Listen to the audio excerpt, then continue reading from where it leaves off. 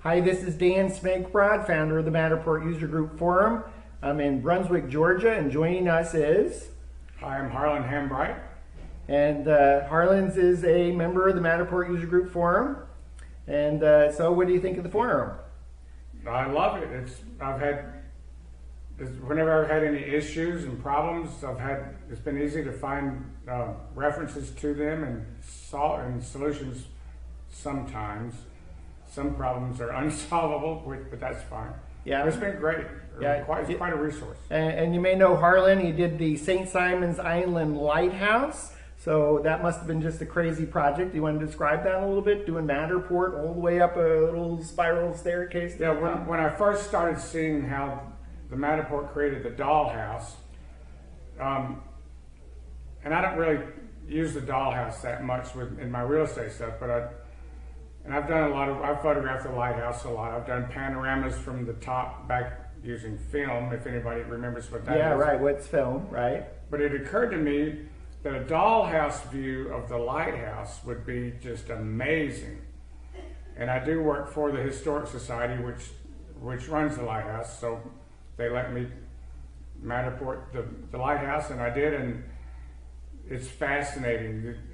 When you turn the lighthouse around, the dollhouse, it looks like a corkscrew spinning around. Yeah, it's really amazing. And it really explains the structure of the lighthouse.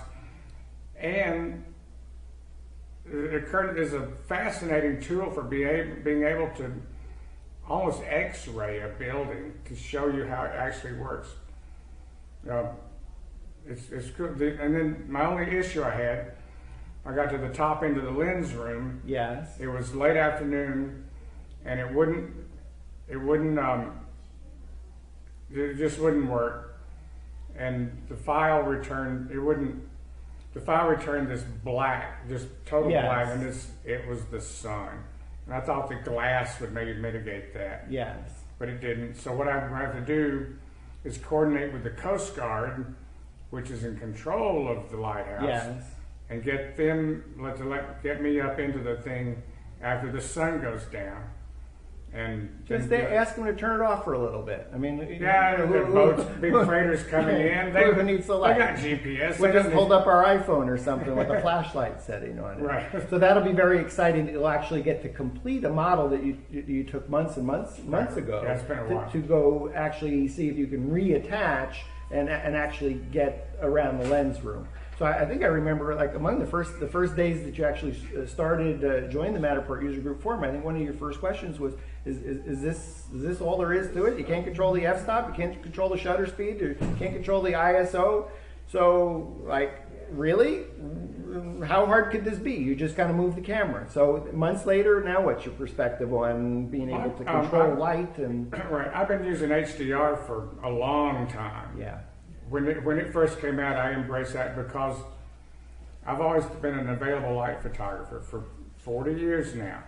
And HDR solved a lot of issues I had back in the old days using the zone system and trying to expand the dynamic range of film.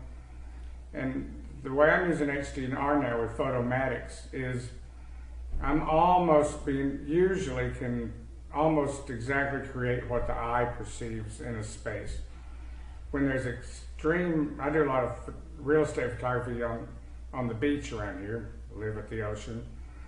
And when the sun's out, well, a shot I did today, a very large real estate listing that's coming up. The interior is very dark and it overlooks the marsh. And I waited till the clouds came. It was a very cloudy day today. Kept coming and going. And the outside is washed out a little bit. But usually, the HDR usually can control that pretty well. Yeah, so actually what we're hearing is a master photographer, a professional photographer of many, many years, even without being able to control f-stop, shutter speed, ISO, can control light by when and how you're shooting. Right. And that's the only way you can with the Matterport. And how exciting is that for you as a photographer to work within the limitations, but to still be able to take advantage of the HDR in order to figure out when is the exact right time to shoot this. And I would imagine, Harlan, that's going to be pretty important tomorrow, because as I understand it, you have a very large shoot that you'll be doing, the Matterport Spaces 3D tour on... Yeah, on Sea Island. Sea Island. But what I was getting to is that I've been really impressed, even without being able to have any control over what Matterport does. In all but the extreme conditions, it does a very commendable job of handling the light extremes.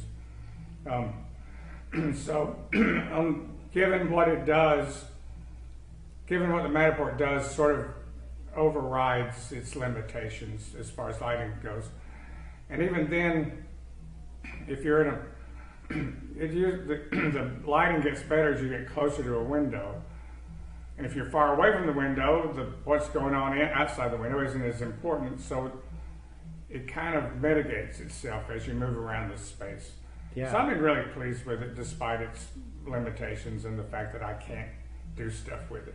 Which is still exciting, to be able to be limited by the tool, but to figure out how to take advantage of what you can control, which is when and where you're actually shooting within space. Sure. So I hope we're lucky enough that Harlan will actually post, perhaps, the very exciting project, not going to go into detail unless he cares to talk about it, but a very exciting project that he's shooting tomorrow on Sea Island on the Georgia coast, and we'll hope that ends up in the Matterport User Group Forum. So we've been speaking with Harlan Hambright and Dan Smigrod, founder of the Matterport User Group Forum in Brunswick, Georgia. Bye, guys. Thanks, Dan. Thank you, Harlan. Good to meet you. Thank you. Good to see you.